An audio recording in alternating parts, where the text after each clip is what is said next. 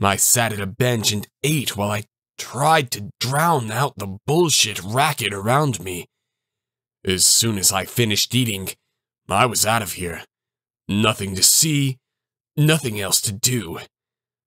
I was down to my last chicken medallion when I heard a harsh, familiar voice address me again.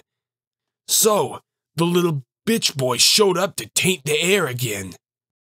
My appetite vanished from recognition, and my mood got 10 times worse when I looked up and saw Chet Goyne, staring at me with his usual demeaning expression.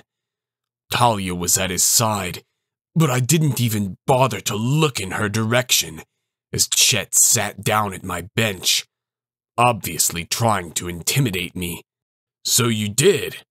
I burned into him, throwing his own insult in his face.